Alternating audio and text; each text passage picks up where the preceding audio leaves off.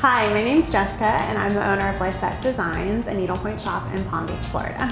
And today I'm going to show you how to needlepoint and how easy it is. So when you start needlepoint, you always start from the left to the right, and what you're going to do is either you tie a knot at the end, which technically you're not supposed to do, but I'm naughty, I guess, or you leave a little bit under and then you stitch over it. And you always go on the diagonal from bottom left to top right, and then you come right next door and it's bottom left, top right. And then you go again, bottom left, top right. And you just repeat this until you fill in the line.